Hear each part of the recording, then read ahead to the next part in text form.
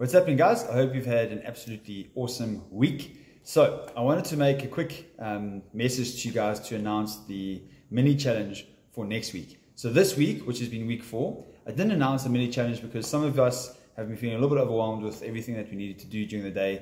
And all I wanted to do this week is just focus on getting our training done, which is what seems to have happened with a lot of us. Okay. So what I want to do from next week, which is going to be week 5, the mini challenge, which we can actually start from tomorrow. Okay.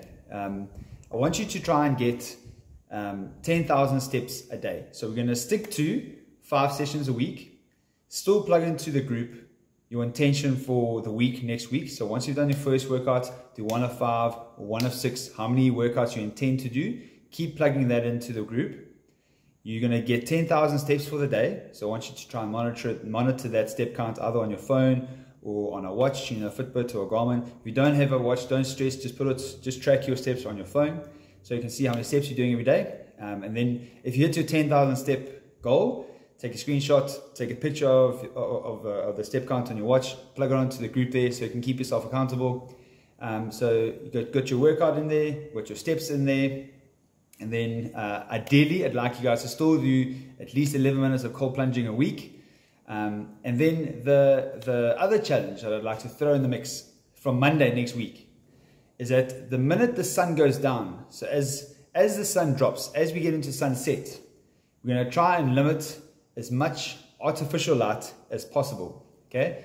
And the reason being, artificial light, the lights that we have in our house, the lights from our TV, the blue light from our laptops, our phones, that is a very stimulating light. Okay, so for those of us that struggle with slowing down at the end of the day, struggling to get some good quality sleep, even if you think you're getting good sleep, I still want you to attempt this. Okay, because at the end of the day, if you do track your sleep, you need to get at least an hour and a half, hour 45 of deep sleep. And even if you're getting 8 hours of sleep, you might only be getting 30 minutes of deep sleep.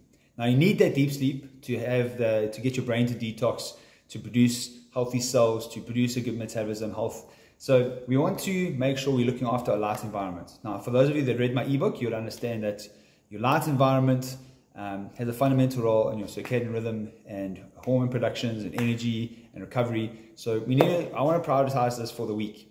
So not only from tomorrow, from next week, you're going to get 10,000 steps a day. You're also going to be limiting as much as possible any artificial light after sunset.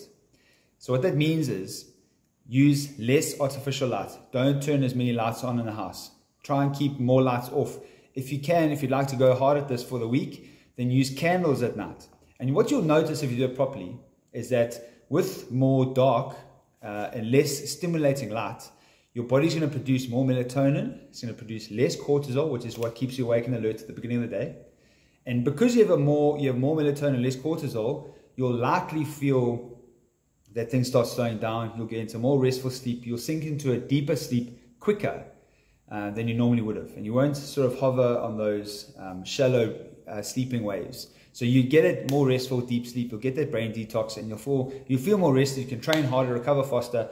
So there are a lot of benefits to it. You'll likely lose weight faster because you're training so hard and your body's being conditioned to use energy instead of storing it. So I want you guys to see that everything we're tailoring, things like getting your workouts in the week, your cold plunges, activating your nervous system to produce more oxygen available, to burn more calories, getting your step count up, limiting blue light after sunset, all these things are geared towards helping you lose weight, feeling better, feeling healthier, finding more joy in your day, in your life, being more productive at work. They're all geared towards helping you lose weight, the fast tracking things. So this is an 8-week challenge. We need to do everything we can to lose the weight and feel good. So from next week, let's just say from next week, from Monday next week, week 5, you're going to add in a 10,000 step goal a day. And then you're also going to limit blue light after sunset. Now, what I've done in the past is that I've asked us to send a picture to the group every now and again next week of what it looks like in your house with either the candles or with limited light to show that your light environment is darker. So you're more than welcome to show the group what your house is looking like at night so that we are keeping ourselves accountable, encouraging other people to do the same thing. You'll see on the photo that I add there next week, I use a red light device. If you don't know, if you haven't heard of red light therapy or a red light device, I'm going to send you a link to a YouTube page. It's got some really cool videos about red light therapy, what it can do for you, how it takes away the blue and green light that are stimulating. It just has far infrared and infrared light, so you can do your thing. It's not stimulating. Most of us at night are slowing down with it. My kids love it. So that has also been used to boost our hormones, to boost recovery, produce more melatonin, get a deeper sleep. So there's a lot of cool things added to that. So not only are we starting to look at our light environment, I want to slowly introduce red light therapy, which we can do. We can chat about it another time. But for now, the new challenges are 10,000 steps a day. Send us some proof that you got your 10,000 steps.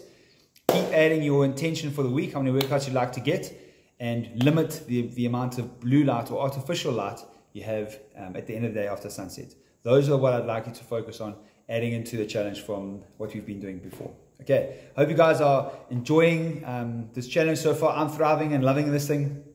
What I'd like you guys to also do is please chat to me as much as needed to help you fast track weight loss. If we need to tweak your diet plan, I've got a few people that I'm going to be tweaking their eating plans a little bit to fast track the weight loss. So like I said last week, at the end of week 4, I want you guys to plug in some new pictures, either send them through to me, keep a record of your current pictures on your phone if you don't want to share them, and then also plug in some new pictures onto the app if you're on the app, so we can see where you're at. If you look at the picture from the beginning, if you look at the picture that you load now, and you're not happy with that transformation, then I need to change something. I want to tweak your training plan a little bit.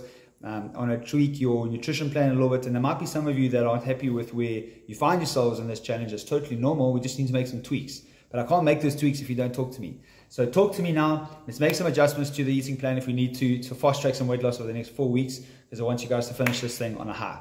Okay. So I look forward to hearing from you. Let's add in the new mini challenges from next week, and I'll talk soon.